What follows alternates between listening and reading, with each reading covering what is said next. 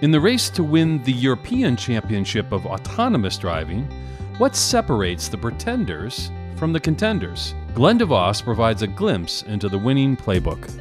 I think some of the important questions you would ask a technology provider, whether it's a tier 1 or an OEM or just say a new entrant into the market, is a little bit about understanding the fundamentals of their technology. What are they basing that on? Is it an end-to-end machine learning approach, or is it really based on strong policy and behavioral rules and a really well-architected system? It is critical to have sensors that work at all kinds of temperature extremes, the noise, vibration, and harshness of the open road, and last for the life of the vehicle, or what the industry calls automotive grade. What's their sensor strategy? Are they claiming they can do it all with one sensor, or are they really looking at a more complete multimodal sensor approach like we are? Equally important is the processing speed to move all of this information in time to keep a car from crashing. What's their history and capability relative to high complexity computing platform development? Do they really have the experience to bring on what will be the most powerful computer to ever go into a car?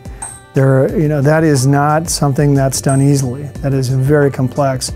And it's one thing to put a bunch of PCs in a car, it's another thing to really integrate and package it automotive grade. Finally, testing signals to the car companies who really knows their stuff and who just talks a good game. What have they done on the roads? What kind of data are they collecting? What are their real-life test observations? Are they really out there trying it? Or are they still kind of in parking lots or closed courses or just PowerPoints?